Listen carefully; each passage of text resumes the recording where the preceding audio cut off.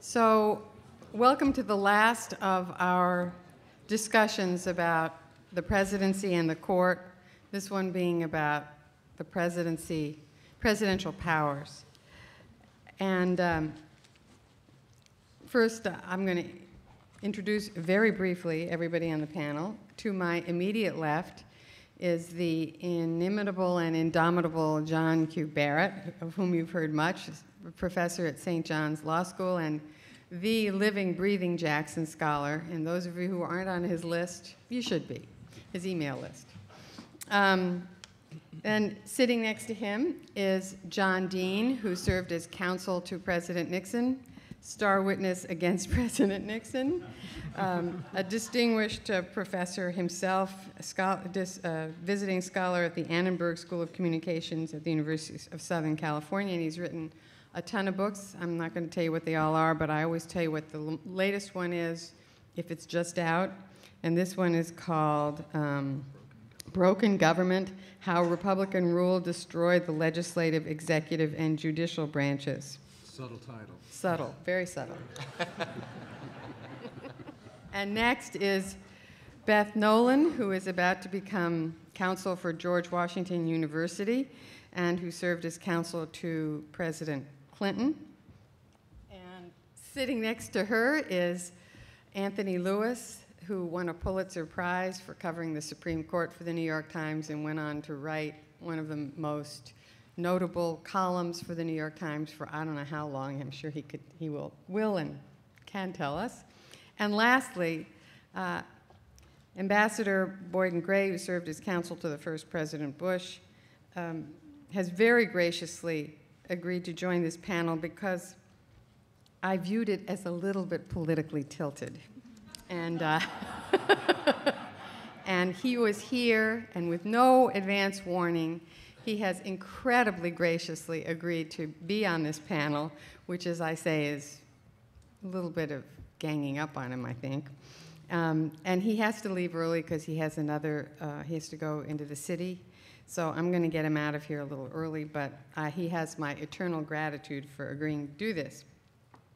So just as a short overview, we don't have any long prepared stuff. I don't have to interrupt anybody on this panel.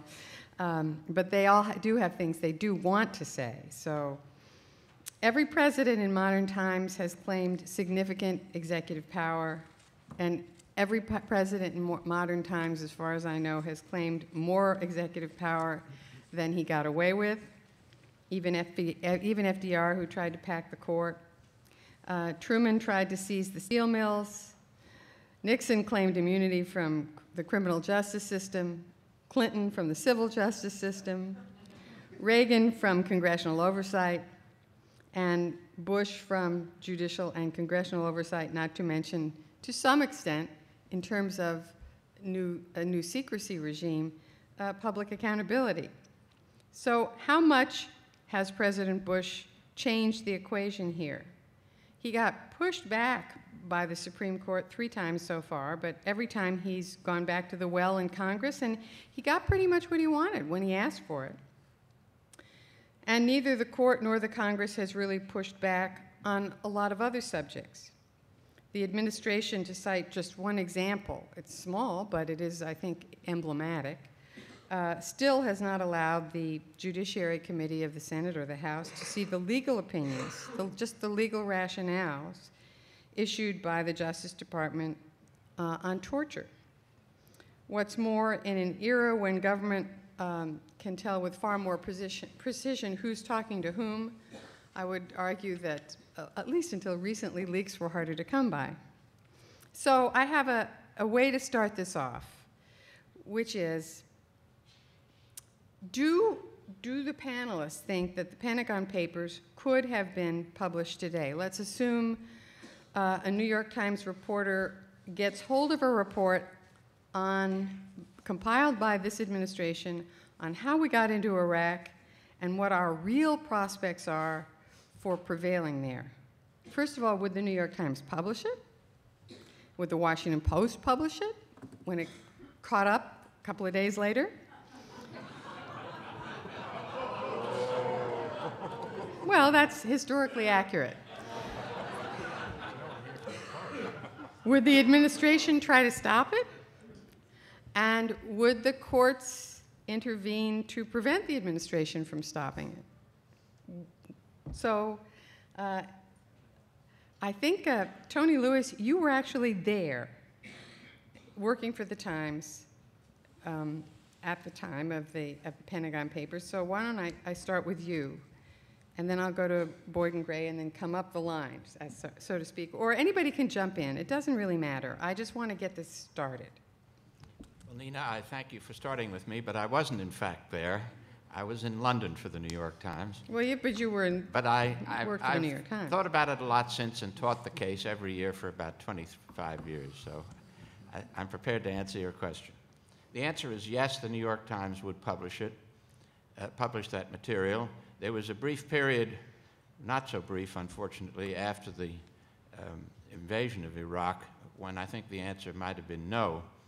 The Times and the Post were both very lax in their coverage of the process of getting into the war, and then some months later, we both amazingly published apologies on behalf of the management for our lack of curiosity and diligence in uncovering the process that led to the war. So I have no doubt now, in the light of what's happened since, the reporting on matters such as warrantless wiretapping, the existence of the torture memoranda, the existence of secret prisons abroad, which that was a great Washington Post scoop. We should give credit where it's due. And I have no doubt now that we publish. And I'm inclined to think that if the same process happened as in the Pentagon Papers, crucially, the New York Times published for 3 days before court injunction stopped us. I say it's crucial because if the Nixon administration had known about it, didn't know we were going to publish, and had stopped the publication, gone to a court before anything had been published, it would have been much easier for the government to speculate about how damaging this material was going to be and how it would destroy the country, and the North Vietnamese army would be walking down Broadway and all that. When 3 days had been published, and it was obvious to anybody who read them that that wasn't the case, that it was history, and that it wasn't likely to have any effect. Certainly the trial judge, Judge Gerfine, thought it wouldn't have any significant effect. And if the same process adhered here and something had already been published, I think the courts would not sustain an administration effort to stop the publication. Boyd and Gray, what do you think? And do you think, in my hypothetical, do you think it should be stopped? No, and I don't think it would be. And I think parenthetically, if you want to know why we're in the war in Iraq, I think there's been plenty of disclosure, not in an integrated in an integrated document like the Pentagon Papers, but there's been plenty of disclosure, much of it, I think, probably unwelcomed by the White House. And one issue I want to throw in here, and I don't want to distract, but the reporter's privilege has been watered down too, which I think is also a breach into, if you will, into secrecy in a perverse sort of way. But that's a factor too. And if you look at the Plame case, a lot came out in the course of that prosecution. I'm not sure it was journalism's finest hour, but it has led to even more access, I think, rather than less in the short run, although in the long run, maybe Tony Lewis would persuade us that any infringement on the reporter's privilege is a long-term disbenefit. But I do think it's relevant to the debate. I wonder two things. Whether, first of all, somebody who wanted to leak it would have access to that kind of information today, because there's been such a much closer hold on information, so that even, we know, even the legal opinions written by the Office of Legal Counsel at Justice weren't provided to the agencies they affected. So I think the chances of something like that being leaked today would be quite different.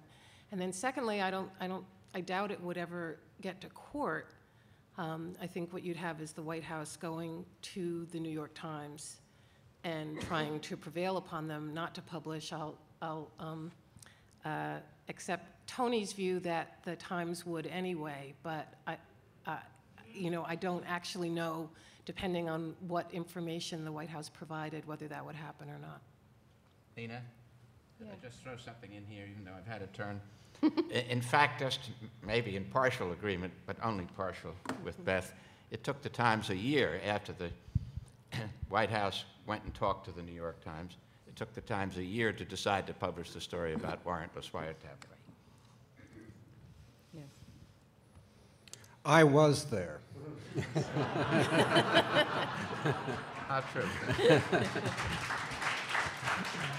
And Tony, maybe it's a good thing you weren't, because the first request I had from the president was the old 1917 Espionage Act with criminal sanctions available against the reporters at the New York Times.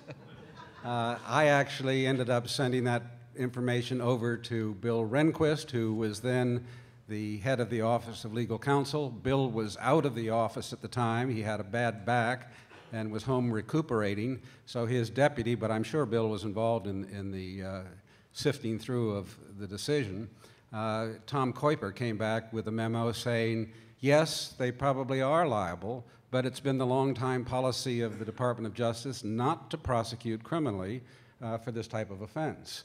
I don't know if you're going to stay on this subject, but of course that was just the opening shot, because a few days later when Henry came back, who had been out of town, he would change the president's mind about an awful lot of things, and we would march forward to what became U.S. versus New York Times. But we can explore that if you want to. I defer to all of this. I was a 10-year-old in Milwaukee at the time. You rat! You are not supposed to do that on this panel, to make us all feel old. But I read and watched them on TV. I think Iraq is actually and Iraq in 2007 is too easy a hypothetical, because we have traveled a huge distance in the public concern and the journalistic culture. I think a better, tougher hypothetical is a report concerning Iran, and reports concerning, and this is entirely hypothetical, I have no clearances or knowledge, ongoing covert team deployments in Iran, let's say, or let's say Pakistan, and ongoing intelligence gathering, factional infiltration, security, leadership, instability, coup assessment in Pakistan.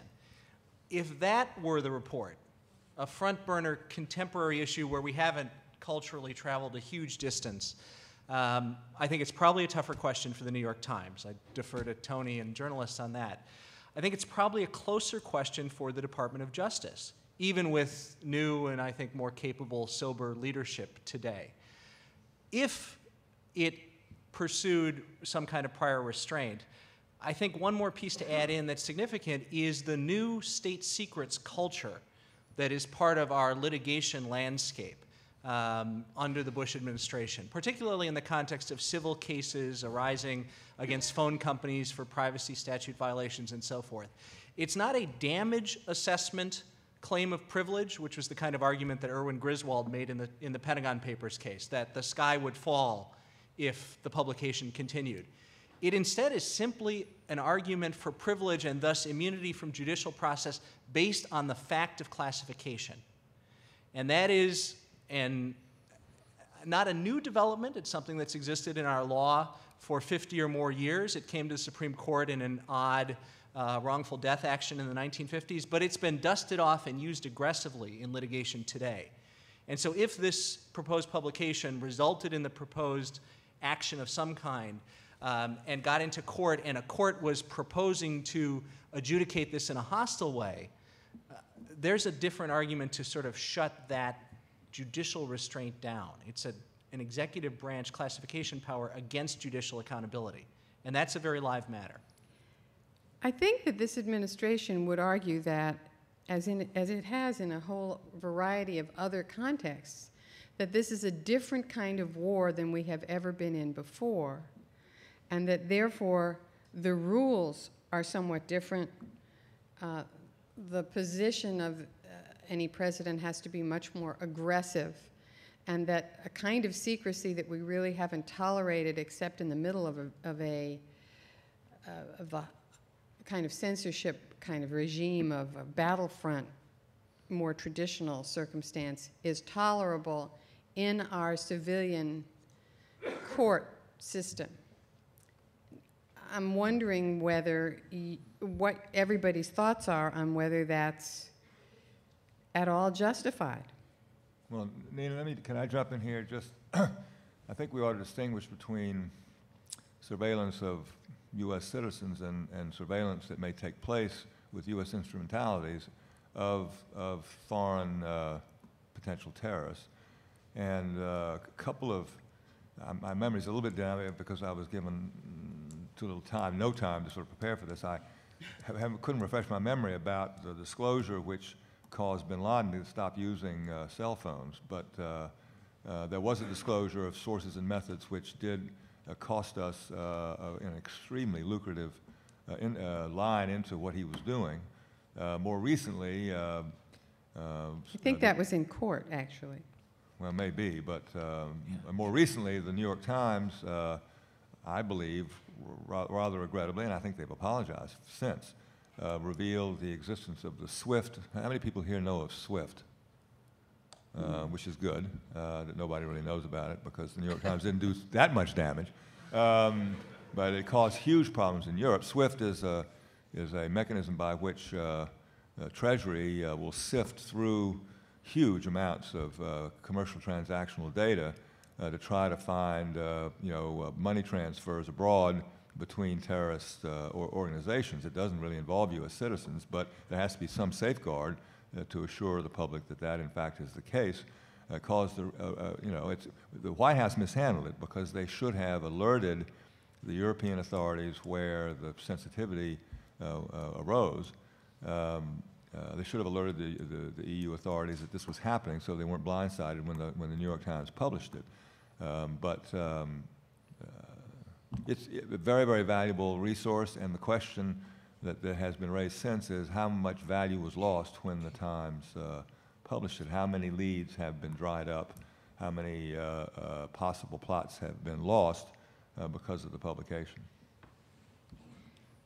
John Dean, let me ask you, since you raised the subject of what happened with the Pentagon Papers, and you said things changed when Henry returned. So this is, after all, a presidential library's discussion. What changed, without getting into such enormous detail, but what changed, and how did that play out? Well, if you recall what happened the weekend in June that the Pentagon Papers were first published on the front page of a Sunday New York Times was the same weekend that Tricia had her wedding at the White House. And the president went in and looked at the Sunday paper really to see how the coverage of the wedding had been. And there he saw this enormous column about the history of the war in Vietnam. And his initial reaction, at least what I was told, was not that particularly negative. He thought this indeed might be good because it was going to make the Democrats look bad. So he wasn't concerned. And it wasn't until Kissinger started telling him that he, as a negotiator for the government, first in Paris with their secret negotiations with North Vietnam, would be having trouble if the North Vietnamese did not believe the United States could keep its secrets. And the button he really pushed that got Nixon's attention was that this could indeed jeopardize the planned China initiative. That's when everything changed. There are fascinating tapes. The change first came to my attention when a fellow who had been assigned to my staff walked in, a former New York City detective, and he was wide-eyed.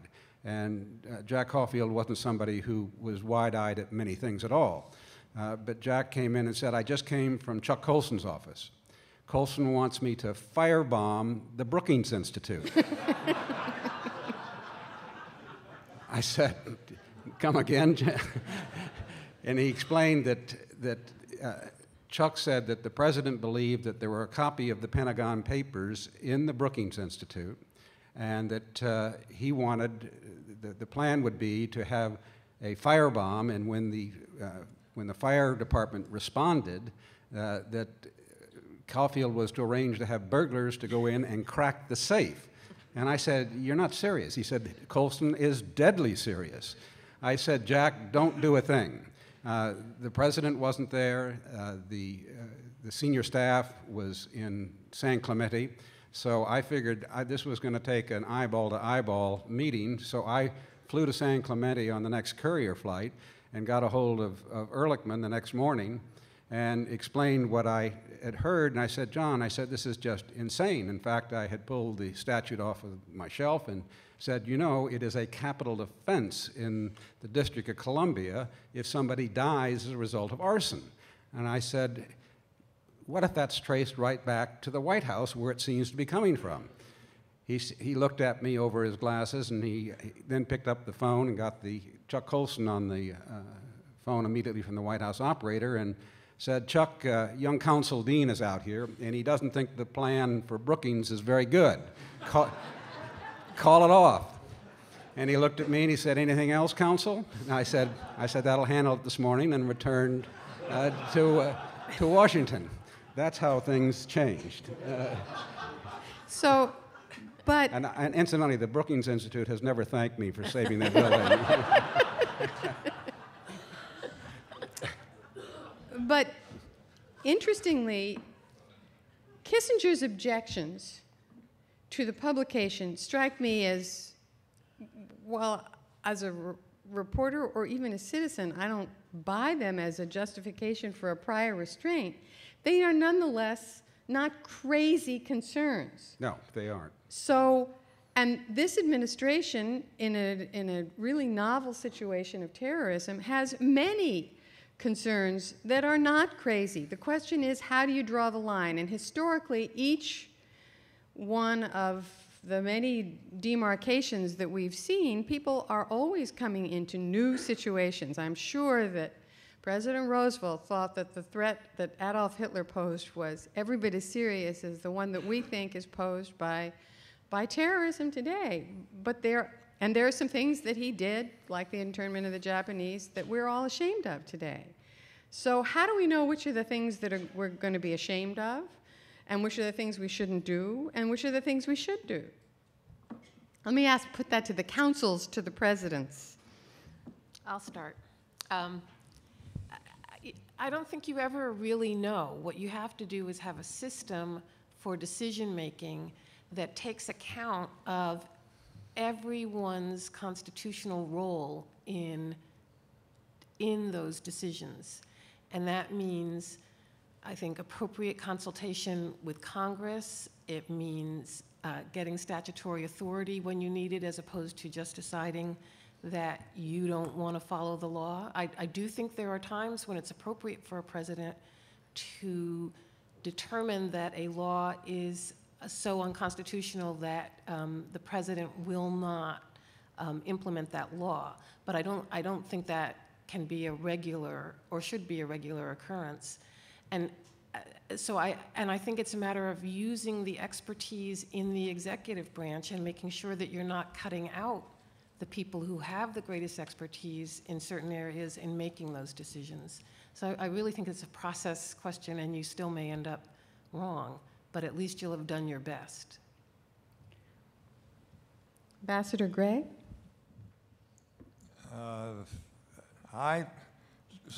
Part of me says that I mean, I agree with everything Beth Nolan says, but my difference might be that I think that where the action is further up the line. If you're going to try to anticipate things, you have to get back into the organizations that you're combating. And there, the question really becomes, how do you deal with your allies? How do you share information with your allies? And then when the information comes in, how do you share it internally? The FBI still, to my knowledge, does not have the capacity to Google itself. In other words, you put in airplane flights, and you can't Google all the stuff that's in the system at the FBI and come up with an ability to connect the dots. They still don't have the technology to do that. And at least they didn't the last time I looked. And that's, if they'd had that, I think 9/11 could have been averted. But I think the big focus is, I mean, I sometimes worry that we get too obsessed with a memo here and a memo there. I'm not saying that some of these memos can be justified. The White House and the Office of Legal Counsel pull back some of them. But I do think that the more difficult questions come with how do you organize this with your allies, how do you do these intelligence operations abroad. I think it's true that anything that involved the placement of assets in a foreign country, the president has to sign a finding, and that is communicated to the top people in the House and Senate. And sometimes they have been known to run straight to CBS and disclose it to the world. But generally speaking, it's been pretty airtight. I don't know that the public should know about that. I think there are enough checks and balances in the system. But to me, that's where the key issue is. If you're dealing with a captured agent somewhere, and you know you're awfully late in the game. I think the idea really should be to organize yourself to catch this stuff as it's beginning, and that is not so exotic and not so romantic, but still extremely difficult bureaucratically. Well, the way we were organized for quite some time was repudiated by the Supreme Court in Hamdi, in Hamdan and Rasool. And Hamdi probably is the quintessential case because that involved an American citizen actually captured on the battlefield in Afghanistan. He says he was turned over by for bounty by some warlord. But whether or not he was is in some respects irrelevant because we let him go eventually once the Supreme Court said you're going to have to either come up with the evidence in some fashion or let him go. We let him go. There have been a lot of extraordinary assertions of executive power and limited to very few people within an inner circle in the White House.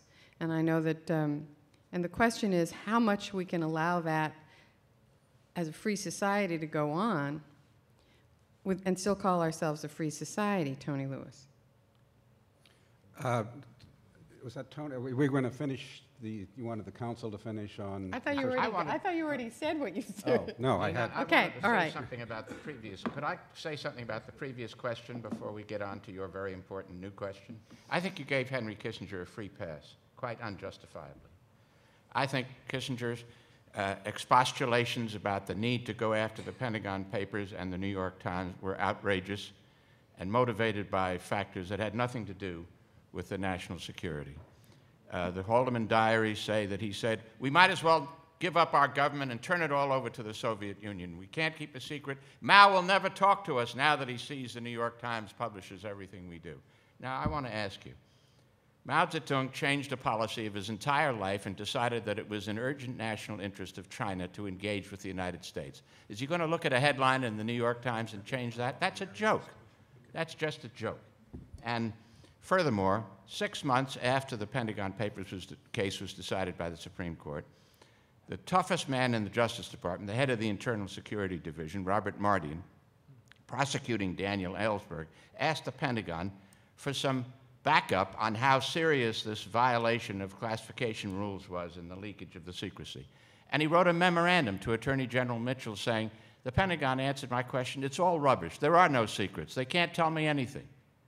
That was the great secret of the Pentagon Papers. And we've got to be skeptical, ladies and gentlemen, when they claim the house is about to fall down or the sky is about to fall. Check it out. As the Solicitor General himself later learned and regretted having argued the case as aggressively as he had. We were following up along on the former White House counsel. I'm losing control here. On this question on process you were really raising, but really it's a policy question too of how we would deal today with the situation of terrorism, and is there the justification? Well, obviously, I think Borden is correct. A decision has been made at the top this time. The process that Beth mentioned has not been employed, and the decision has been we're at war. That we haven't even looked at the other alternatives, and we've classified this as World War III for all practical purposes. I'm not so sure that's a correct classification. Most of the reading I do, a lot of experts in this area seem to think it isn't. You can't end terrorism with war. You can't kill gnats with cannons. You need very effective law enforcement, and you need a very effective diplomacy. This is a very widespread problem, and to make the decision based on the fact that we're at war makes it very easy. And then when you look at the memos that are justifying the actions based on the fact that we're in an emergency situation, that we are at war, and I'm thinking specifically of the memos that people like John Yoo cranked out early and justified things like torture, going to war in Iraq, getting around the Attorney General and back-channeling it right into the Vice President's office. You know, these are really quite extraordinary documents, not only in the procedure and process that was followed, but in the content that was involved in them.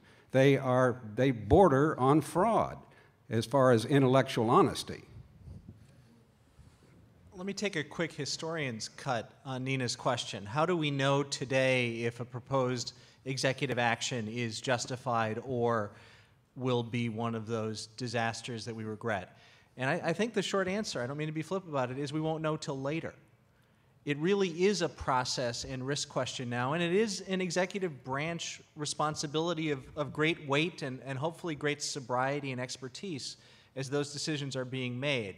I think the process is not simply the first decision, but also the reassessment process, the closing of a course of action. For example, and I think this is not controversial in the historiography of the Japanese-American internment. It is easy to look at that story in 1944 and be horrified and say that it had become indefensible. And guess who said that first? It was the Roosevelt administration, through the War Department, that announced its closure of the camps on Sunday, December 17, 1944. Which is the day before the Supreme Court decided the infamous Korematsu decision and the completely forgotten Endo decision. It's the slow and refusing to reconsider course that is, in history's eyes, a serious process problem. You think that was really re-looking at it, or do you think that they were worried about what the court would do? I think they had a leak, and they were getting out ahead of the court, if only by a day. The court, as few remember, actually struck down the internment system. That's what the Endo case is about, a conceitedly loyal American. No evidence of her disloyalty. And the court holds unanimously that her incarceration is illegal. What the court is upholding in Korematsu, 3 years into this horrific system, is the exclusion that threw young Fred Korematsu out of San Francisco and sent him to a racetrack to report for further shipment inland to an internment camp. And that was not a real question in 1944. It may well have been, or a curfew may well have been, in the second, third, and fourth weeks of December 1941. And where an executive branch fails, I think, is when it stops looking at its watch, when it says, we are on a course, this is our course forever, the stakes are always the same. The stakes change. And history will look back on a process that hasn't recalibrated and find a disaster much more than it will look back on a careful, ongoing process, because that will be more sophisticated and careful. Hasn't this administration, in fact, to some extent done that? I mean, it got worried about in Hamdi that he hadn't seen his lawyer for the whole time he'd been. Then suddenly the case goes to the Supreme Court. The court surprisingly agrees to hear it, and, oh, hello, you can see your lawyer now. I mean, that's very much the same kind of thing, isn't it? Yes, it is. Although in today's war on terror, I would say that the legal issues the Supreme Court has dealt with really nibble around the edges of the major executive policy questions. The purchase that the legal system and the courts has been able to get is on the enemy combatant designations, Guantanamo as a facility, and the availability of habeas corpus. That doesn't get to the huge questions, Iraq troop surge or withdrawal, military attacks, closing Guantanamo, ceasing rendition, torture if we're doing it, etc. Those aren't questions that the court can touch. The court is out on the periphery, but the president is at the core. And so those are things that I think this process question that Beth and the other White House counsel have spoken to is really focused on. Let me ask Ambassador Gray something before we lose him in about 20 minutes. Jack Goldsmith's very interesting book draws a parallel between, or a contradiction really, between Roosevelt and President Bush, and says that even though President Roosevelt did a lot of things that are sort of right on the cusp of legality, Lend-Lease, and a couple of other things. He does everything in the destroyer thing. He does everything in his power to get the other branches to sign on and to make his administration as bipartisan as possible. So he brings Republicans into top jobs in his administration as Secretary of War, Secretary of the Navy, et cetera. He consults extensively with Congress in a bipartisan fashion. He threatens Congress. He basically says, you do this, and if you don't do it, I'm going to do it. But he plays all the angles in a way to achieve some sort of a bipartisan consensus that allows him to do what he thinks is necessary for the national security. And Goldsmith faults his former boss, the President of the United States, President Bush, for not doing that, for limiting, in fact, to the tightest group possible in the White House, these decisions, for not really consulting Congress, for not bringing in people from the opposition party into the administration, for not even consulting the JAGs about key things involved in everything from Guantanamo to the way it questioned people who were captured. He faults this president for not following the Roosevelt model, and thereby it's his argument, Boyden, that this president in the last analysis injured executive power. Is that unfair? You know, I've been maybe blissfully out of the country for much of this, so, but I mean, it's a very good question. My experience was, and we have a senator here, and he's not going to be able to allowed to speak unless you give him the microphone, which I think would be a good thing to do right now. But there has when you been, leave, we'll get him up here. In recent years, which I don't think happened in the Roosevelt years, in recent years there's just been a pattern of senators getting these very, very good nuggets of information and then leaking them. And you know, don't ask me to give you chapter and verse, but one senator I think was relieved of his. No, I won't go in. But it has happened too many times. So I, in some ways, am quite sympathetic to the president. I'm wanting to share information. Now, were some of these memos overdone? They were overdone. And is Goldsmith right that the backlash ended up doing more harm than good? I think on some aspects of that, from what I've known and what I've been able to read, Goldsmith's probably right. But people do make mistakes, and nobody's immune. If you really look at the big picture, though, I mean, I'd like to ask the people up here, the panel up here, especially, well, the professor, but well, do we have two professors? Beth, are you a professor? Not anymore. Not anymore. You know, ex parte Quirin, where he took the German saboteurs, and that was pretty rough. Maybe ex parte Quirin has now been overruled. I could never quite figure out in trying to read the Hamby decision whether the current court has overruled ex parte Quirin. But that's a pretty tough thing, as was the recitation yesterday by Justice O'Connor of all the laws but one. In time of war, in time of stress, presidents have done some pretty rough things, and if you take the suspension of habeas corpus, you take ex parte Quirin, I'm not sure that anything President Bush has done is as sweeping as either of those two assertions of power. I've been given permission to follow up. You don't need my permission. To ask you a question about when you were there. I'm thinking of when Bush 1 went to Kuwait and the way the process was followed there, and indeed a strong coalition was assembled. A lot of time was taken, and a Secretary of Defense by the name of Cheney was arguing to the White House, maybe to you, maybe to the President directly, we don't need the permission of Congress to do this. We don't need this coalition to do this. In fact, he was trying to sell a secret plan around the Joint Chiefs. Is this the sort of thing that, can you tell us anything about how this was rebuffed and how the coalition was built? And well, the coalition was built by the President almost from day one with the grand assistance from Secretary Baker and Pickering at the UN. I mean, I don't know anything about this secret plan. It is true that Gates did not want to go to Congress to get advance approval, authorization to use force, but neither did Sununu, neither did Scowcroft, neither did Baker. The only people who wanted to do it were the President and Quayle and me. But we did it, and it was very, very close, as you probably know, 51-49 or something like that. And, but it was a great, great thing to have done, and the President was quite determined. I mean, he wasn't going to hear no from anybody, and no came from almost everybody. And there's some great scenes. You know, I can remember being dispatched to go down to the Hill to meet with Dole, who was then, I guess he was, He was minority leader. We didn't have control of the Senate, but everyone in his caucus was there. Everybody, all 46, whatever senators there were. What to do? Where were we? And so it's Scowcroft and it's Gates, and it's me and little old me and Gates so, or Cheney? Excuse me, Cheney. Cheney. And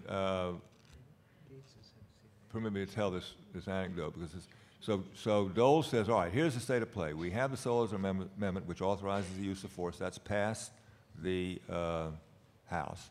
We have the defeat in the Senate of the Nunn-Mitchell. I have the votes to defeat Nunn-Mitchell in the Senate, which would deny the use of force.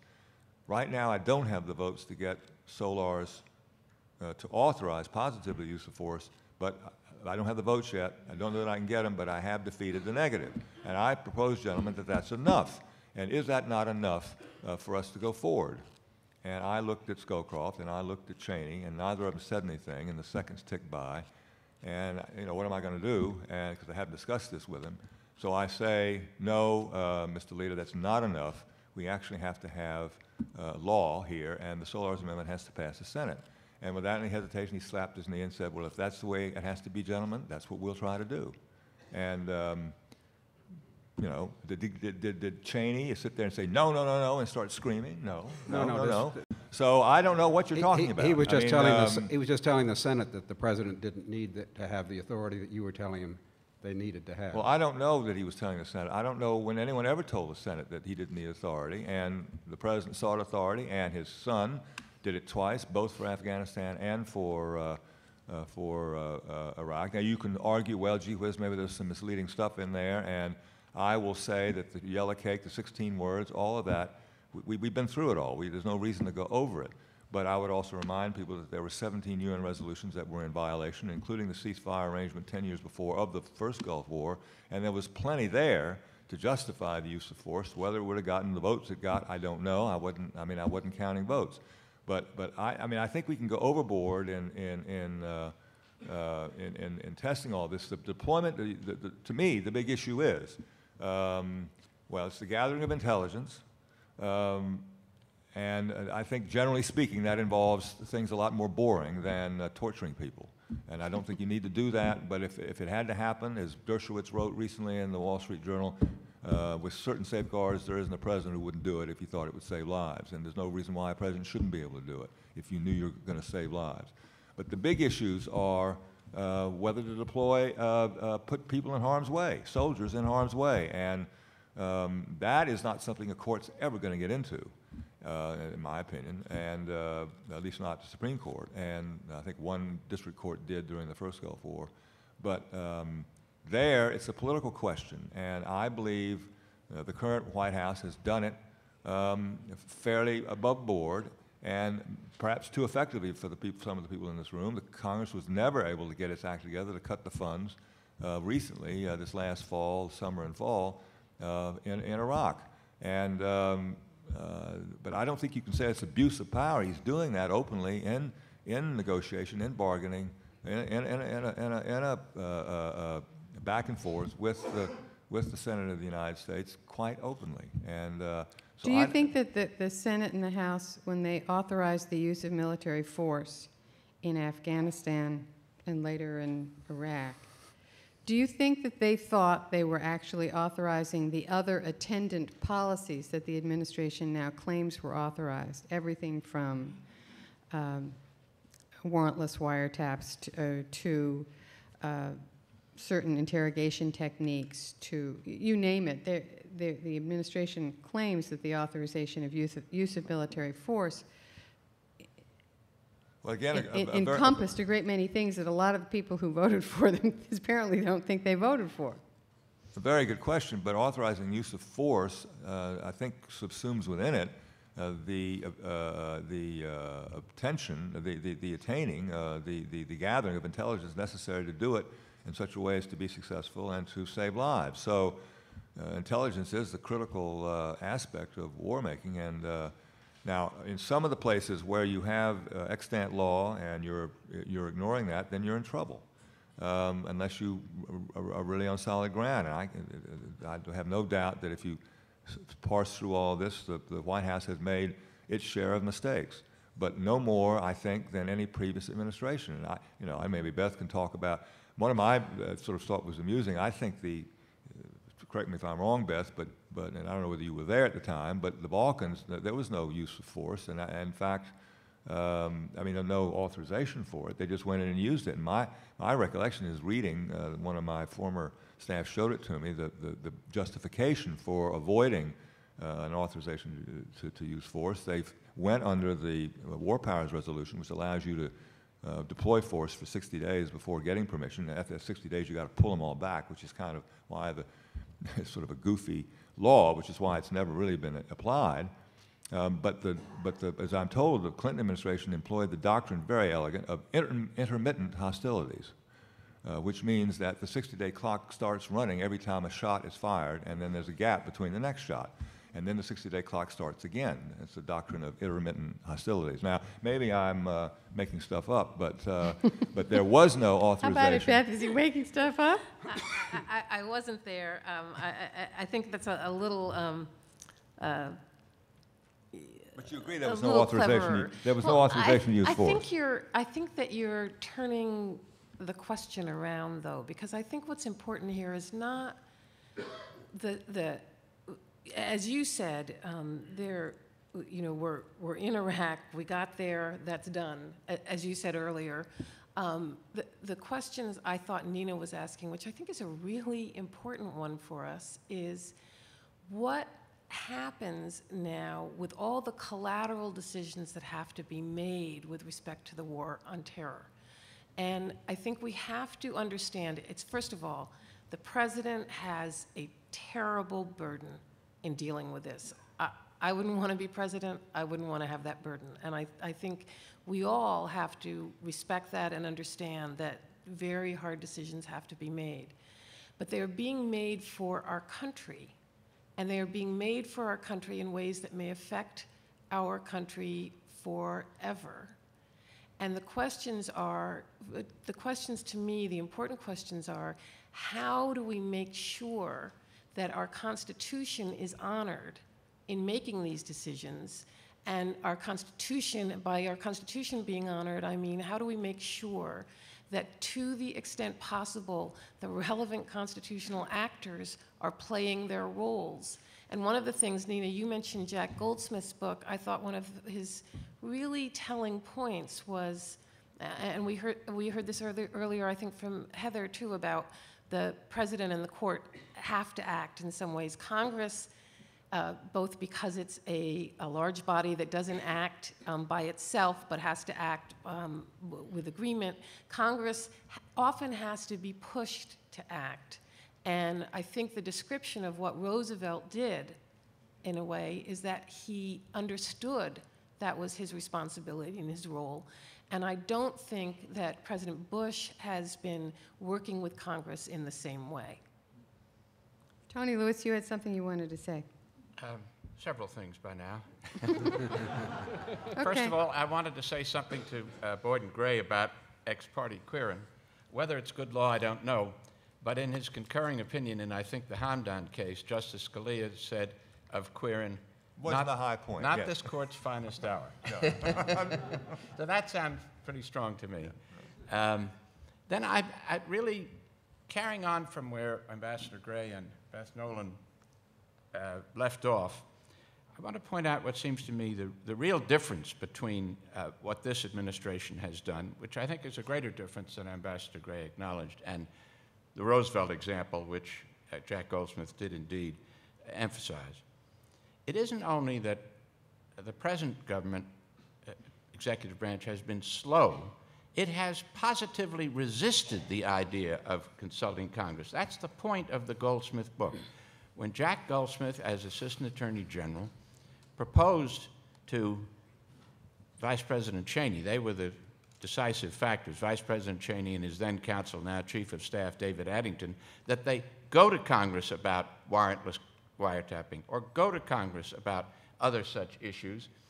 They said, no, we don't want to go to Congress. We don't want to indicate that they have any power in this at all. We want to do everything on our own. Now, that's the very attitude that Beth was, I think, implying, but perhaps out of politeness, did not actually come out and say. Respect for the separation of powers, respect for the constitutional order. And the irony is, and this Goldsmith is certainly right about, had they asked Congress early on for the power to amend the Foreign Intelligence Surveillance Act and go for a warrantless wiretapping, Congress would have approved it in 5 minutes under the impulse of 9/11. If they had asked for other things, Congress would certainly have approved it, in my judgment. And even today, far down the line, Congress is mostly saying yes to the requests of the executive branch. And it's that attitude that seems to me so different. We want to safeguard our own power. We don't even want to ask their permission. I want to go back just a little bit to an interview I once did with a very distinguished fellow by the name of Boyden Gray, in which he described how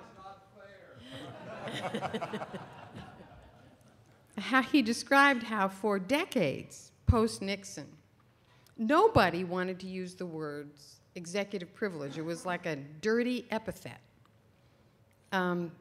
because of Watergate. And now, there seems to be, in the last few years, even the Bush administration really hesitated for a while. Now, it's Katie bar the door. And I'm wondering what this panel thinks about the next president. And let's just say, for the sake of argument, that she has a rather large penchant for secrecy. Do we really think that she's going to go back to the notion of open government, big Freedom of Information Act, come get them? I'm not citing executive privilege because it might be difficult. Or do we think she's going to build on, should it be a she, the past 6 or 7 years of greater secrecy, greater condensation of executive power, and sort of a new era? What do you think, Boyden, before you leave here? Well, gosh, this goes back again to what I said earlier about the reporter's privilege and all of that. I just don't know how all that's going to sift out. What made executive privilege a dirty word, John Dean can tell you why that is. He's next. And over time, generations get older and generations come into place who weren't around, they were only 10 years old or whatever, and who don't know what executive privilege once was and now can deal with it again, and so it comes back to life. But I don't know that the courts are going to give this administration on executive privilege any greater berth, and I don't know that Fred Fielding's having any more success or doing anything differently than Beth did or I did, trying to reach accommodation with Congress, loud words shouted in the press, back and forth. It's all part of a marvelous game of chicken. And I know that he's doing something different because I testified several times as counsel to the president. Well, why don't you take over? So his assertion of privilege is quite different from what we were doing. But since you were there for the last Supreme Court case, which was a very narrow decision as to, it really only said that Nixon had executive privilege vis-a-vis being required to turn over information to a grand jury. That's not very broad. It acknowledged the existence of the privilege on the basis of the separation of powers, but it was pretty narrow. He never did turn the documents over to the Congress, the Senate the Senate Watergate Committee, nor the House Impeachment Committee didn't get anything. So he was ready to still play hardball. I think when Bowdoin was there, there was great. I marveled at the excuses they had to not turn over information without using the word executive privilege. It was really very creative, and we've seen that again in the Bush II. Not to the same of late. We've certainly seen it, and the bottom line has always been to me, yes, it is a political process. How much you can get the public even interested or educated. But we now have come down with the new Attorney General to the very clear position that as Attorney General, he will not have his U.S. Attorney for the District of Columbia, notwithstanding the statute to the contrary, prosecute any contempt of Congress case. If the Congress doesn't dust off some rather rusty machinery where they are able to hold their own trials and at least have sanctions within the terms of any given Congress, there may be no remedy for contempt of Congress, because this administration has taken a very hard line that they will not take it to a grand jury. So that's where we are. There's no sanction for violation of executive privilege. In fact, they don't even honor subpoenas. They won't respond. They won't come before the Congress. It's just an in-your-face attitude that defies any respect for a co-equal branch, if you will. That position, the position that the Justice Department will not prosecute a contempt of Congress for an official who asserts executive privilege at the direction of the president, is actually from a 1984 Office of Legal Counsel decision. So it is quite long-standing in the executive branch, the theory that an executive branch official who's directed by the president to assert a privilege should not be subject to criminal penalties for following the president's direction. That's OLC, and OLC, no court has ever ruled on this. Absolutely not. And OLC can overrule its decisions at any time. OLC is making political decisions. They have the best interest of the president in mind. So it's a very self-serving decision that OLC, I'm very familiar with the case and the decision, and it's a pretty thin bit of legal rationale. But it is almost 25 years old, 23 years old. That doesn't and it doesn't have to be criminal, doesn't it? Couldn't the Congress simply say, which it hasn't, that we have the power to seek a civil contempt, and that would have enormous PR value. I think only the Senate has civil contempt, and it's not available for executive branch officials. That's right, but there's nothing that says they can't change that. They could, yes, they could change That's the law. all I'm saying Right. is they've sat there and let it be either an atom bomb or a nothing. I mean, it doesn't have to be that. It could be a carefully aimed shotgun. Well, there's even Supreme Court dicta. Scalia has said every branch has within its power the ability to enforce its own rules and regulations. So I think it's pretty uniformly recognized. And they've just been out, the Congress has just been outfoxed by the Bush II administration on this issue based on this prior incident where the head of EPA almost was ready to go to jail for honoring executive privilege at the request of the president. But in the end, that is separation of powers. I think talking about it as a branch decision is more apt than talking about it as a self-serving executive position for the U.S. Attorney General not to authorize a U.S. attorney to prosecute the White House for pursuing a policy that the Attorney General has advised the White House that it has the constitutional prerogative to pursue. It does put the weight... Nixon needed you for Archibald Cox. That was his argument for firing Cox. Fighting words. But I want to put the focus on Congress. And there is a reality that 2007 and November of 2007 is very late in a second-term presidency. And for whatever political considerations are in the mix, the branch decision by the Congress is not to pursue the additional legislation or an aggressive use of the existing tools. And frankly, that is the way separation of powers is supposed to work. I mean, it goes back to Madison and the clash of ambition against ambition. The Congress has made this choice. I do think it's very interesting as we're talking about this how little Supreme Court precedents there are for many of these incredibly important executive, congressional battles, that most of this is not going to be, has not been decided and is not going to be decided by the Supreme Court. And the role of the Office of Legal Counsel in the Department of Justice has, because of that, very significant importance and enhanced importance in this area of presidential power as compared to any other area in which it might opine. If I can just, because I'm going to have to leave, so I want to say something to give Beth a chance to respond back. One of the,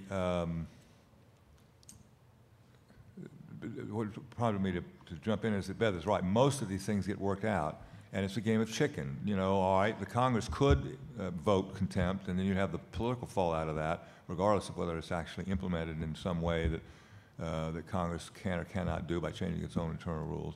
But it's a game of chicken, and you really don't want to get to the courts because you don't know how much you're actually going to lose if the courts actually get their hands on it. And I think, we always regretted that because we used this, I don't know whether, John, you were involved in this with Walsh, we were able to claim, we did, without ever having it adjudicated, attorney-client privilege. Which in some ways has a deeper, longer, more historical, deeper historical roots, even against advice from the Office of Legal Counsel that somebody who works in the government doesn't get attorney-client privilege. But we still used it and used it effectively. We lost that case. Yes, you answered. We Beth never lost brought that case. Beth took it, no, not Beth, but they took it all the way and lost it. So now that's a little gimmick that's no longer so. Just to go back to your original question, one of your original questions, Nina, one of the reasons why you hear more about executive privilege today is because we don't have attorney-client privilege anymore. Incidentally, Nixon claimed both executive privilege and attorney-client privilege on my testimony. I reminded him that attorney-client privilege doesn't apply to criminal activities. He said, oh. And executive privilege, he decided to waive it. You know, I remember, Boyden, I'm going to let you go so you don't miss your train. Go. Thank you. That some of the law clerks who worked for Justice Powell at the time of the Watergate case and the Nixon tapes case going to the Supreme Court said they knew that President Nixon was going to lose that case when Justice Powell stopped referring to him as President Nixon and simply referred to him as Nixon. And having known Justice Powell, I think that was an accurate assessment. But I wonder how many of those cases, the outcome of those cases, turned to a significant degree on the character of the president involved. I told that story for a reason. And so he loses an executive privilege case that some other president might succeed in that the same thing happened to President Clinton, who was involved in his Monica Lewinsky problem, and therefore he loses a rather important power that had been used by previous presidents, or privilege, and that was attorney-client privilege. In many regards, it's gone now for the ages, as they say. And so, you know, one wonders whether the character of the individual president doesn't determine for other presidents what happens to them. Nina? Yeah. I think that's a very good question. In my mind, it comes, I'd like to talk a bit, not about if what you meant was determines judicial decisions, but has an impact on the whole situation. I've always thought that the whole course of the Pentagon Papers case, going back to the Times decision to publish after having the documents for a month, turned significantly on the character of Richard Nixon and his relationship with the press. The New York Times had historically had very close relation, and its leaders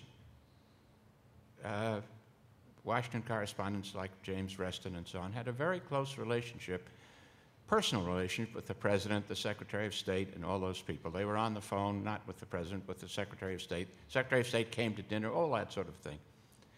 And when something secret came up, their actual deepest instinct was to go to the White House and say, is it a good idea that we publish this? Is it okay if we publish it? What harm will it do? Not only did the Times not do that with the Pentagon Papers documents, it held them in a room at the New York Hilton Hotel under armed guard for a month, making sure that nobody in the administration would hear about it.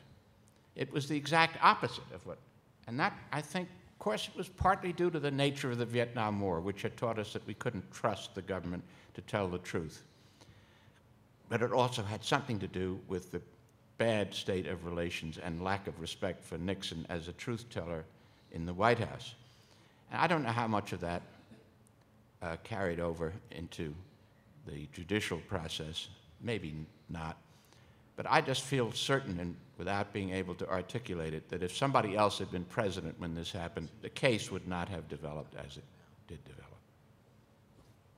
John Barrett, you know, I think I wasn't even 10 years old when Truman was president. So I don't know how he was viewed, but my sense is that he wasn't viewed as a crook or as a liar. And still, he lost the Steele seizure case from his friends on the court. Well, it's this issue of presidential popularity or perceived presidential caliber is in the mix in judicial decision making. Actually, in spring of '52, when the Steele seizure case came to the court, Harry Truman was very damaged goods. His popularity was in the 20s. He had announced that he was not seeking an additional term in office. And the Korean War, which had been raging for 2 years, was deeply unpopular. And that is the context of the Steele seizure case. The court, in the end, treats it as domestic property seizure, but the Truman security argument was that he needed to keep the mills running to produce the steel to arm the forces that were fighting under UN auspices in Korea. And it is very much in the mix for the Supreme Court dealing with that matter on an expedited basis that Harry Truman and his administration plagued with scandals below his level. I think there's an important distinction to be drawn between the caliber and integrity of President Truman and some of the things that surrounded him.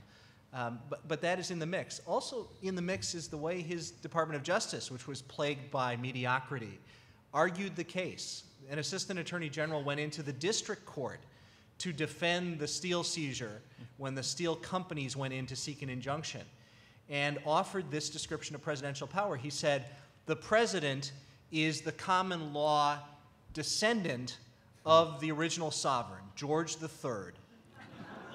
And the power of the presidency is the full sovereign power of George III, reduced only by the explicitly enumerated limits in the U.S. Constitution.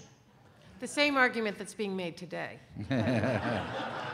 Well, Nixon made that argument, of course. Exactly.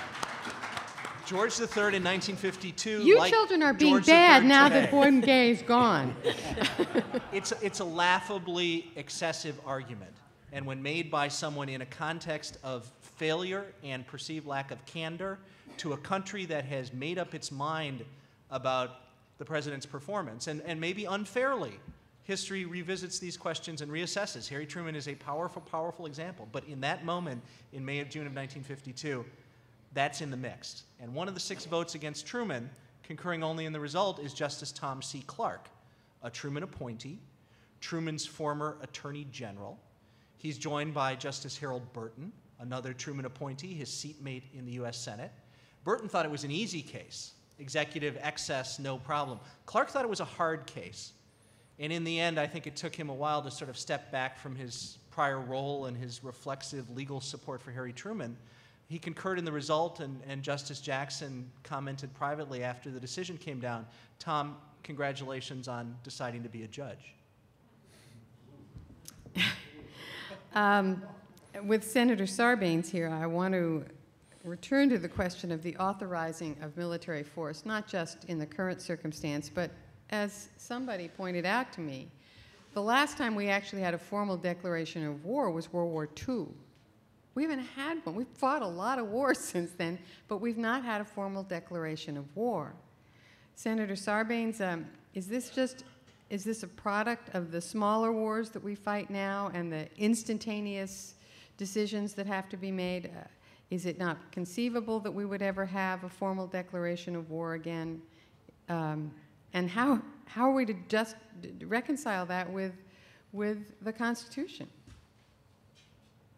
Well, I think the obtaining of the authorizing of the use of force deals with a lot of the constitutional question on the executive then going ahead. And President Bush did get authorization, not with my vote, but he did get authorization to use force with respect to Iraq. To pick up on your previous question, I do not think that the members of Congress thought when those who voted for the authorization that they were at the same time repealing the Foreign Intelligence Surveillance Act or pulling out of the Geneva Convention with respect to the use of torture. I mean, and the effort to extend that authorization to cover that and to provide a cloak of legitimacy, I completely reject. It really goes back in part to what Tony Lewis said about the attitude with which this reach of executive power is asserted, which has a lot to do, I think, with the reaction you get from the other branches of the government. I was struck yesterday when Justice O'Connor spoke about the Merriman case, where Lincoln took that extraordinary step.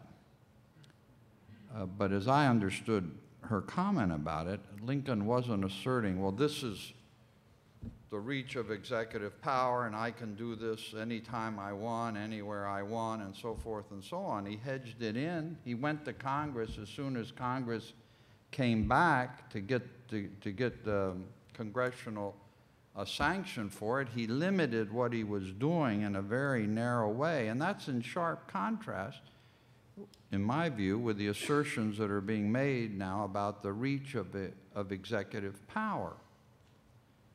Now, the question is, well, you know, why doesn't the Congress try to check that more? And that's, I think, a very legitimate question. I have to tell you, and I want to thank you for the chance to come up here. You know, as a recent senator, now a former senator, this helps you to accomplish the transition. To at least get some chance. Yeah, well, not all former senators are Rhodes Scholars, and it's, you know.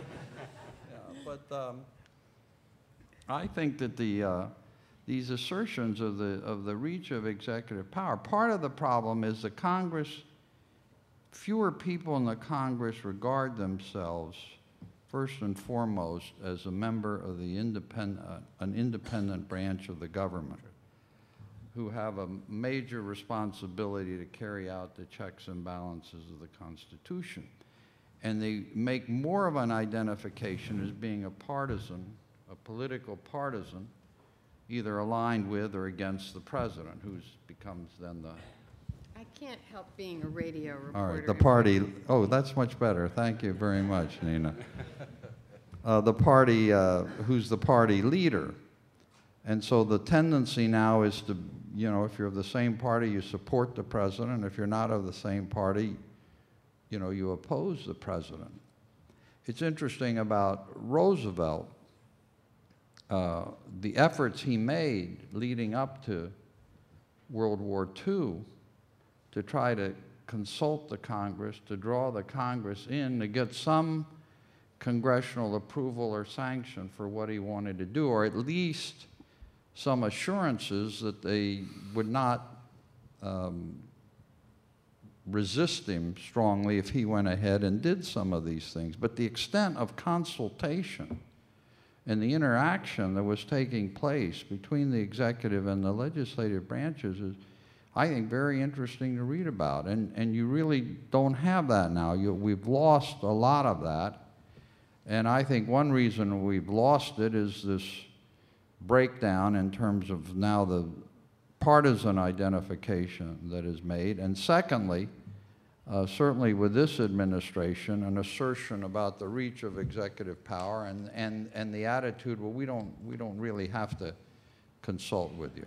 Although I do give the Bush administration credit for coming to the Congress to get an authorization with respect to Iraq. I mean, they came, they got it by a very quite substantial vote, and that I think, I think it was a bad decision, and I think it looks even worse in retrospect, but I thought at the time it was not a wise decision. It wasn't a good judgment. But I don't think Bush has, in effect, in that sense, violated the Constitution. Now, it's a different question on the assertions they're making about surveillance and about torture and about some of these other measures that then they make these bold assertions about the reach of executive power. Boyd and Gray basically said that Congress is not to be trusted, that it leaks like a sieve. You can't really consult Congress when you can't trust that things will remain secret. I'm not sure if that's true or not. I think on some things, clearly Congress is a sieve. I've personally never been the beneficiary of a national security leak, much as I'd like to be, but it seems to be, it certainly has been the experience of some presidents, maybe all recent presidents, that they have, on some occasions, briefed Hill leaders about something they thought was terribly important in the national security area where there was a compromise of that information. I wouldn't go on the Intelligence Committee for the following reasons. I had the leadership would ask me from time to time whether I wanted to go on the Intelligence Committee. Of course, if you go on the Intelligence Committee, then you're bound not to talk about anything you heard at the sessions of the Intelligence Committee. I talked to people who served on the Intelligence Committee, and they said, well, you know, they go in the Intelligence Committee, and either they would be told something they had already read a day or two before in either the New York Times or the Washington Post, or some other newspaper for that matter, or they would read it a few days later. And I thought to myself, well, how will you ever separate out the two? If you go on the Intelligence Committee, you're just binding yourself never to talk about all these issues, which everyone else is talking about on the basis of the information which is appearing in the newspapers. Actually, I think the Congress basically is, it's not the Congress, because the Congress sets up procedures. Beth made a very important point earlier when she was talking about setting up the right processes by which these decisions are reached. And that's terribly important because it enhances the chances that you will make wise decisions, and it gives you greater assurance that you're not going to make some foolish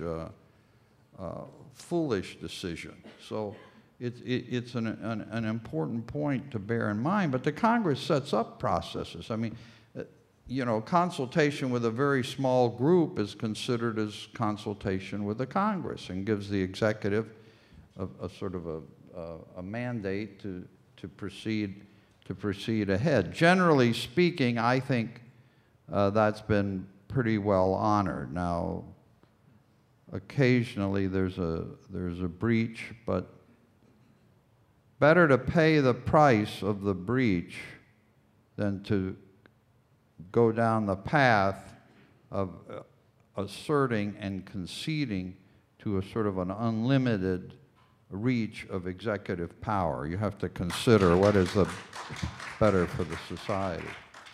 Do you guys have questions for each other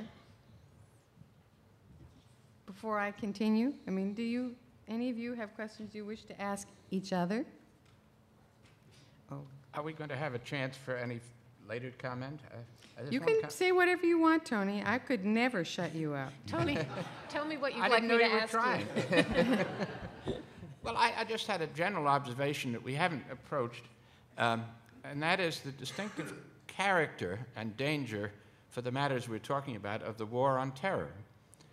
It's different from, for example, World War II with the Supreme Court, with the government, as was pointed out by John Barrett, deciding, or was it John or somebody else, deciding to end the Japanese program the day before the Supreme Court decided the Endo case. But the war was coming to an end. We all knew that it was slowly, still with much pain ahead, was coming toward an end. Now, nobody knows when the war on terror is going to end. It's not going to end in my lifetime, and I doubt if it will end in anybody's lifetime in this room.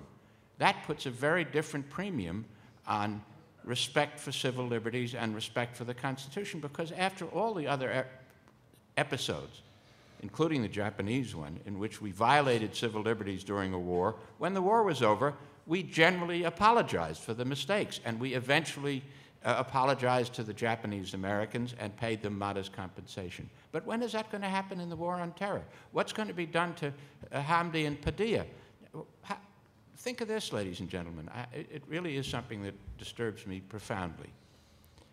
The Bush administration has did assert in the past tense, it no longer does, I think, that it had the power, unilaterally, without any other support in law or congressional action, to label any American citizen, that is anybody, any of us, as enemy combatants, take us into custody, hold us in solitary confinement forever without counsel. And it asserted at first that no court could examine that detention. Right.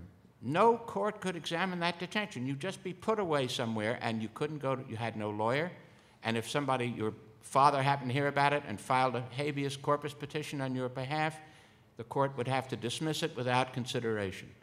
Now, that's an astonishing assertion in the American context, ladies and gentlemen, and it all stemmed from the war on terror, which is an endless war. So I think that assertions of unilateral executive power in the war on terror have a unique dangerousness that we ought to care about.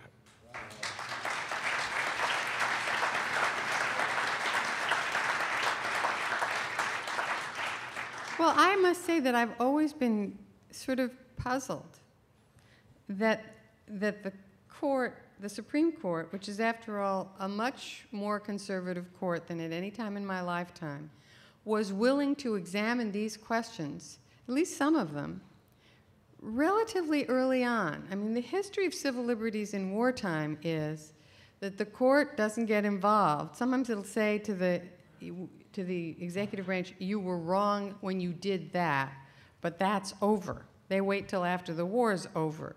But really pretty early on, this Supreme Court, by an 8-to-1 vote in Hamdi, was shoving back pretty hard.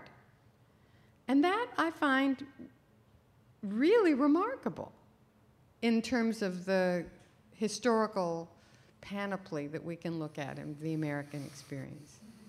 That's an encouraging point, Nina. I just want to say that I think an unspoken factor in that willingness of the court to intervene when it did is the very thing I've just mentioned, that the judges were aware that this was a war without end, and that there wasn't going to be the opportunity to come along after 4 years and say there was a mistake in the past. And that the authority being asserted by the executive branch was not a particular and narrow program, but one that had such far-reaching effect. And I think that combination of endless in time and far-reaching really makes it different, Nina, from any other program the Supreme Court had been faced with. Well, let me just footnote that. It strikes me that the courts may well be assisting the executive in this regard, because there's certainly a mixture right now on decisions on questions of whether some of these matters are state secrets. Whenever we look behind the state secrets document, it often looks more like a fraud than it does like a legitimate excuse. Right down to the leading case that the Supreme Court did decide. What was that, Reynolds? And we have a mixed bag right now in the circuits, where some are honoring state secrets, others are not, and there is this is going to have to, I suspect, be litigated sooner or later by the Supreme Court. I'd like to hear how John thinks this is going to be resolved. Well, I was struck by Senator Sarbanes' comment that most or many members of Congress do not think of themselves as part of a co-equal branch with its own responsibility for the separation of powers. I think that's sad, it's understandable, but by contrast, I do think what we have seen in the post-9/11 adjudications is a continuing consciousness on the part of the courts that they are a distinct and independent branch. And I think that in part that connects to the appointments process and is affected by who comes to serve on the court. It also goes to longevity and historical perspective. I think it matters deeply that Justice Stevens has served for more than 30 years and that he's a World War II vet and that he's been around this track or tracks like these in many different contexts, from his time as a law clerk in the 1940s to his service on the court since 1975. I'm concerned as a general matter, and I guess specifically on the state secrets question that John raises, that a court that doesn't have this kind of branch independence mindset is going to be susceptible to that kind of argument. The Reynolds precedent is there and venerable if controversial. Only a few justices dissented from that claim. Jackson, one of them, but the claim prevailed in the 1950s. And it's about an area of enumerated or implicit executive prerogative as we've understood national security and classification and responsibility. And I would hope that people aren't on the court who are overly deferential to that as another branch's job. You have to go back, people have to go back through American history and understand how this was structured. People will come to you and say, how many presidents did you serve under? Now think of that question. How many, you say you've been in the Senate a long time, how many presidents did you serve under? Well, of course, Bob Byrd has been preaching. He gives a speech every year to the incoming new members of the Congress that he's never served under any presidents, he's served with presidents. And it became so ingrained in me now that a woman came up to me a few months ago. She said, how many presidents did you serve under? And instinctively, without even thinking about it, I said, none. I haven't served under any.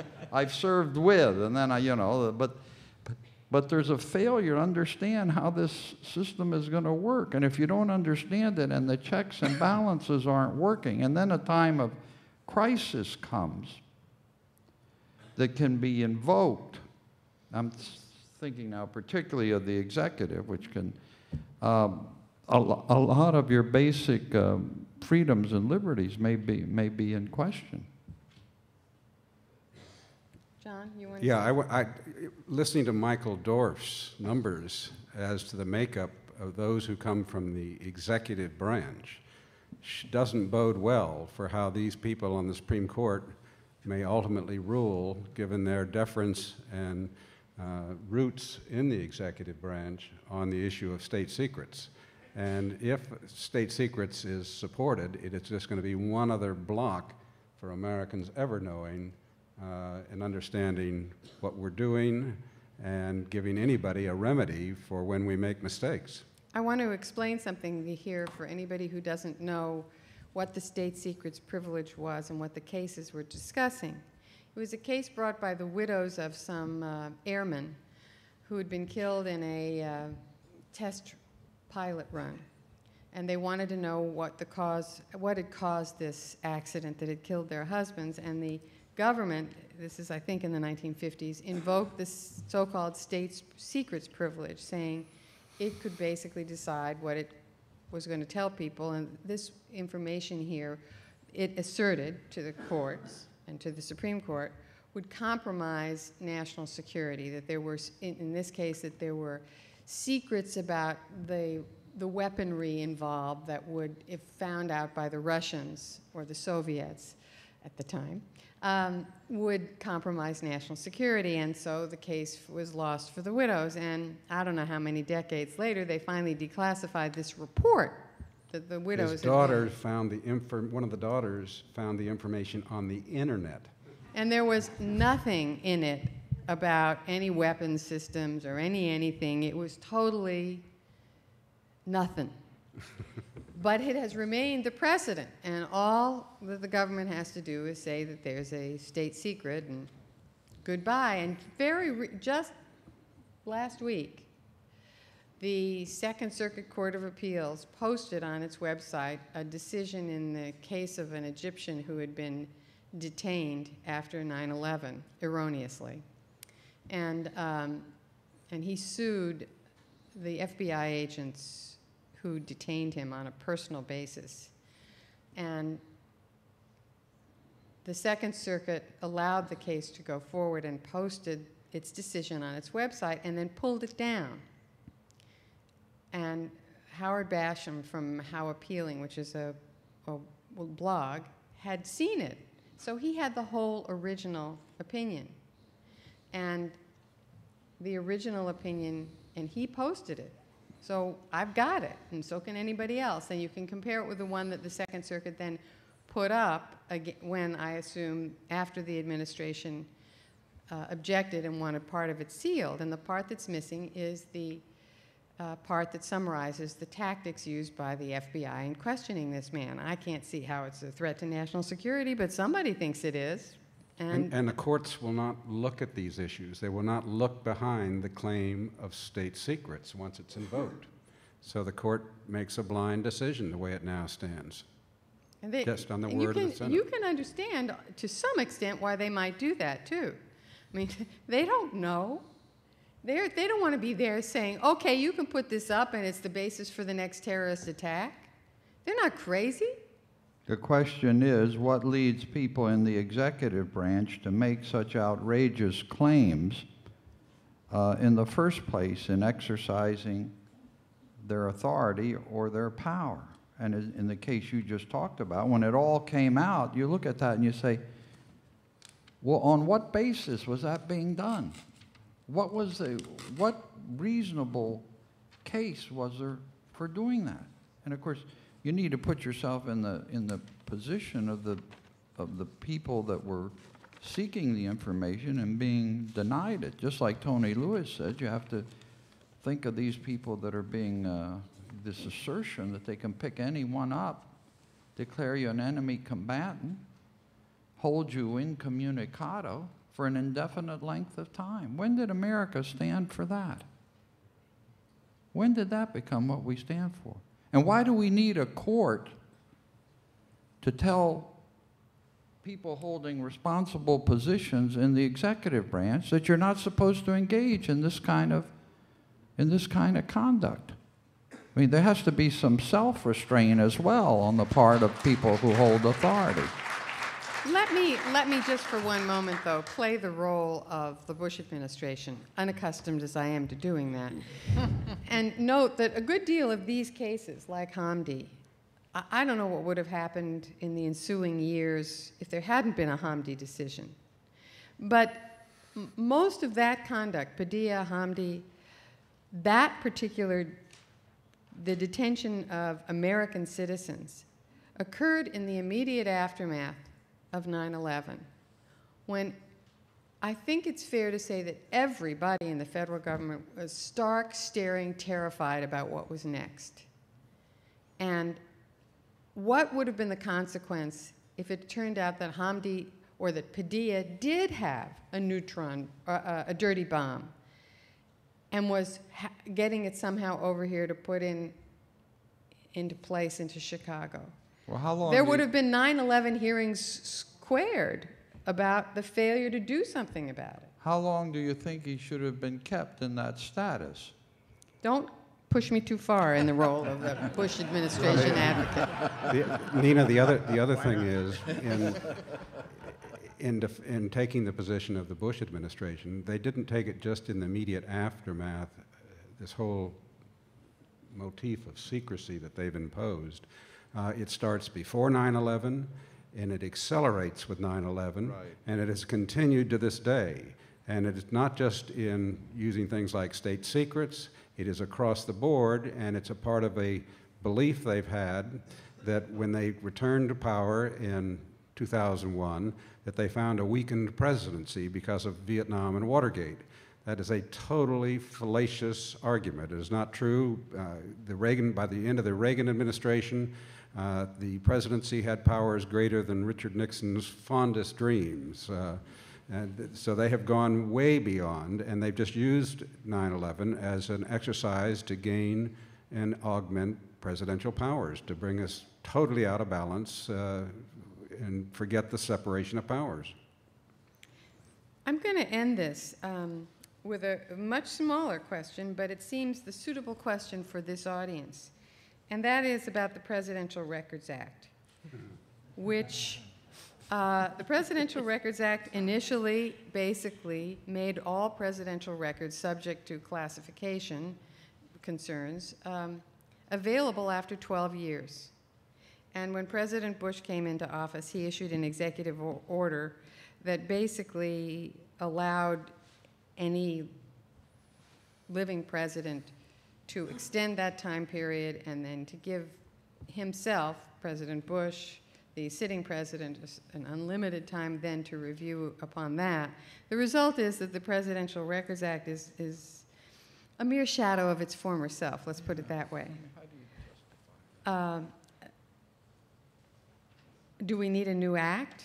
Could we get a new act? Would Congress, looking at the Congress today, do you think that Congress would be willing to put a Presidential Records Act into place with more teeth that was less subject to interpretation by executive order? Well, presumably, anything they tried to do would be vetoed.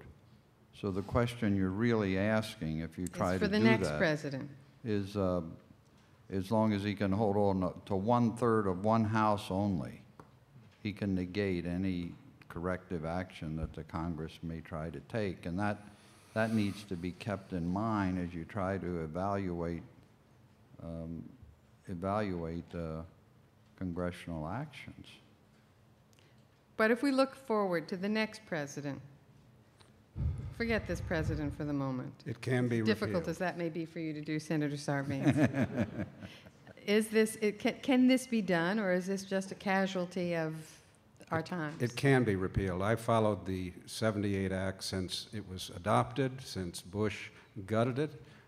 It is now still in a very abbreviated form pending in a federal district court in the District of Columbia in a summary judgment motion, which has never been ruled on because the White House did provide 60-some documents from the Reagan administration that really prompted the lawsuit by a group of historians.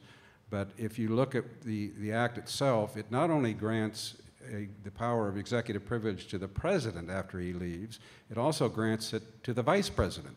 In fact, it grants it to the family of a former president.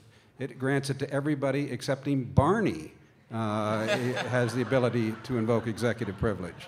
So this can be repealed and will probably be repealed as one of those things that happened during the transition when they're cranking out the new executive orders. You can expect this one to disappear. The problem is this president is going to walk out and there are going to be no papers left.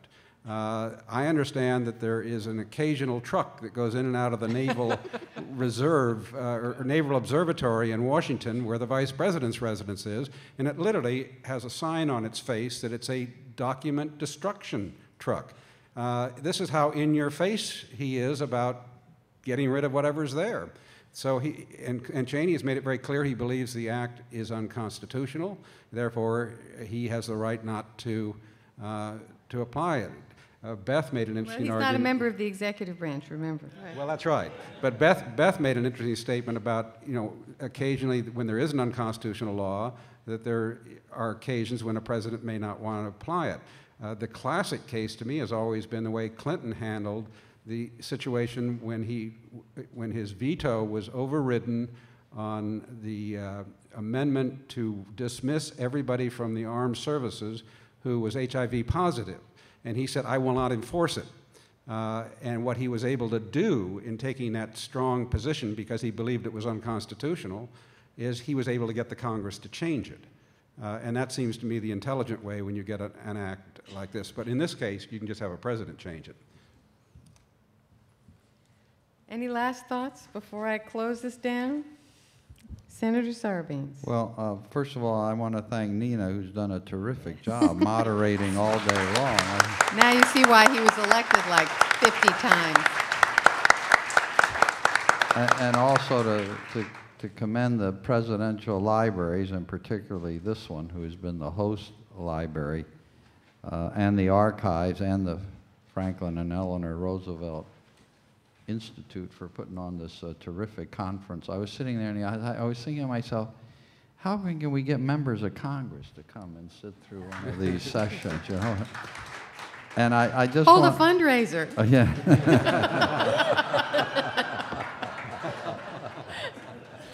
Very good. And I'd be remiss if I didn't particularly thank Bill Vanderhoovel for the extraordinary leadership he's provided to the Institute since, well, he founded it and then has provided such extraordinary leadership, and we're indebted to him. And I just want to close on a sort of a light personal note. I have enormous respect and admiration for Franklin Roosevelt. I think he was one of our three great presidents, Lincoln and Washington being the other two. And I want to tell you this story because Norm Dorson told the story about saying to the daughters of the American Revolution, "Welcome, fellow immigrants." And my parents came to this country as immigrants from Greece, and I grew up in a household that had enormous reverence for President Roosevelt. Joseph Alsop has written a book about President Roosevelt, and he said the thing that Franklin Roosevelt did for the United States, he included in large groups of people who previously had felt they were excluded out of American society, and we certainly felt that in my family. I had a summer job when I was in college. I was selling Fuller brushes. I don't know how many of you remember the Fuller brush salesman. Well, they would come and, you know, you would knock on people's doors. Nowadays, you don't do it. They think it's a potential robber or something. They won't open the door. And people would open the door, and you try to get yourself invited in so you could show your wares. You carried a little kit with you that had some of the... And you had a number of different items that you could give as free samples. And you'd usually, you know, at the end, even if you hadn't made a sale, you'd leave one of these free samples. So I knocked on this door. This housewife came to the door. One of the reasons you don't have them anymore, there are no housewives anymore. And so the lady asked me in. I sat down. We were in a very, very modest home. And they had a picture of Franklin Roosevelt up on the wall. And we started talking. We went through, and then I finished. And I want you to know, I ended up giving that lady every one of my free samples. So thank you, Roosevelt Library. Thank you, Roosevelt Institute. Again, I want to thank all of the presidential libraries, all of their staff, all of the wonderful panelists, everybody who worked so hard to make this two-day conference a success. And as you can tell, it took an enormous amount of work by people who are not sitting up here to get all the nice words of praise. So thank you to everybody.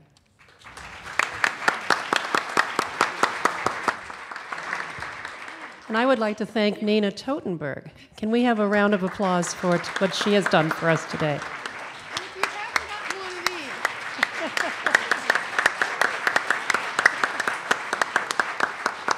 And if you haven't purchased your Nina Toten bag, which will benefit the NPR station nearest you, do so in our store. We are, and I too want to echo all of those thanks to all of the people who have made this conference possible. But I'd like to just take a moment before we have our closing session to say some special thanks to the staff members who have worked so hard on this. The planning team here at the Roosevelt Library was headed by Lynn Bassanese, our deputy director, who has been working on this project since February of 2006 and has been living with it day and night. And I just would like a round of applause for Lynn Bassanese.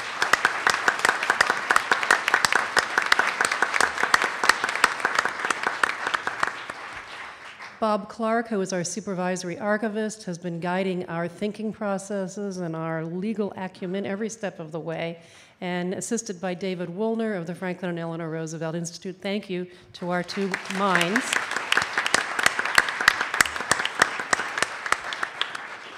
Cliff Lobby is our public affairs specialist, and he has done the design of our materials, our logistical arrangements. Every aspect of this has been part of Cliff's very, very broad portfolio, and I'd also like to thank Cliff for everything that he has done for this project.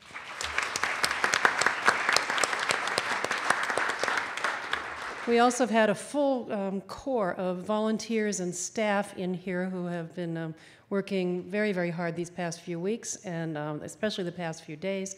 I thank them, and I thank the Roosevelt Institute staff and Chris Bryseth, their president, for his hard work on behalf of this conference.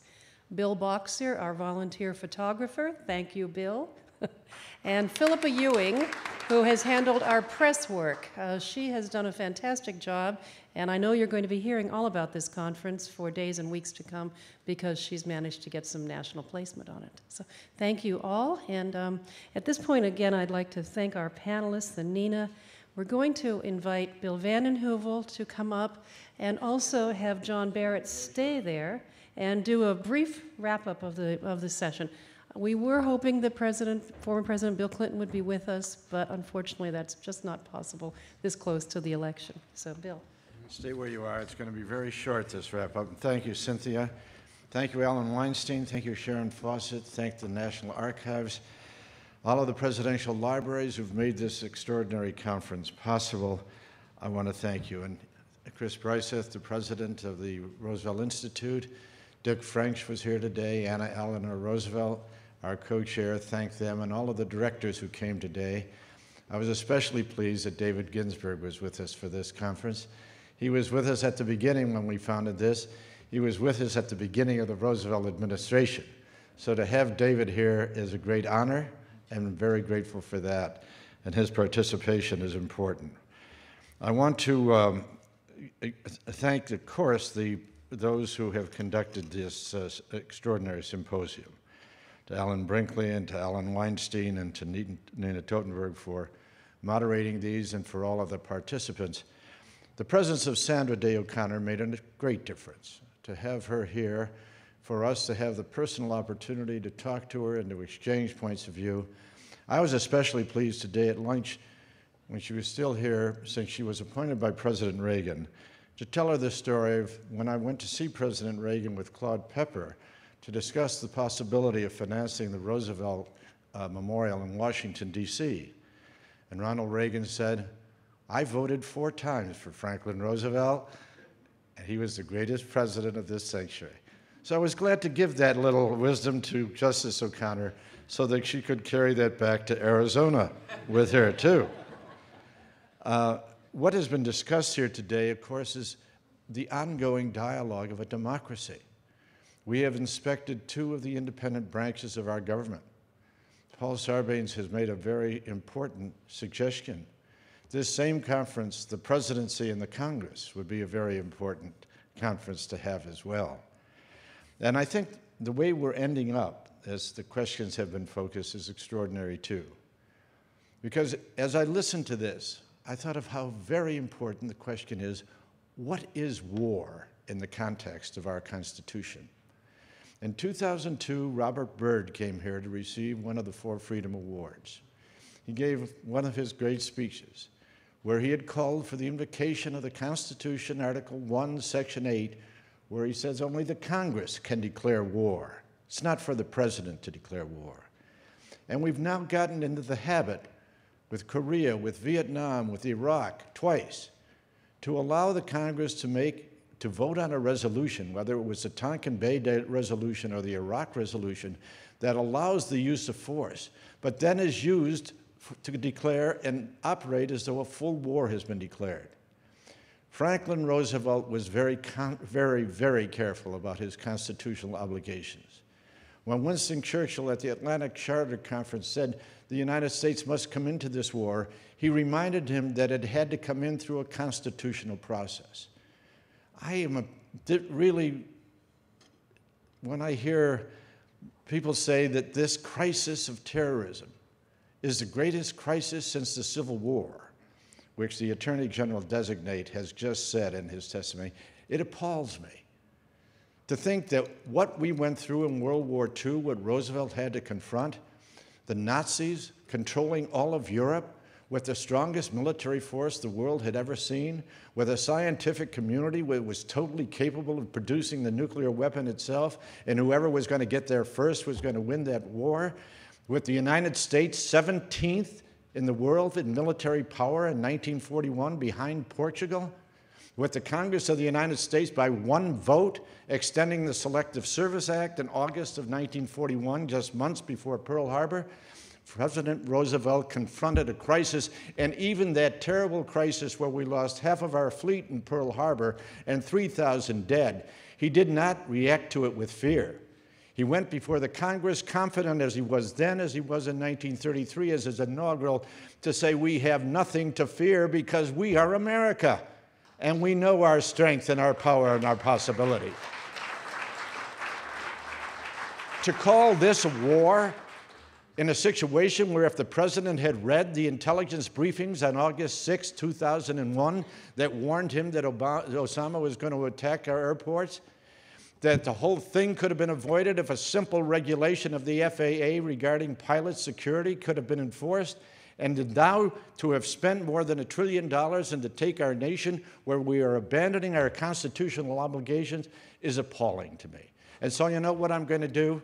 I'm going to put on this button, re-elect Roosevelt, because the time has come. And thank you for being here today.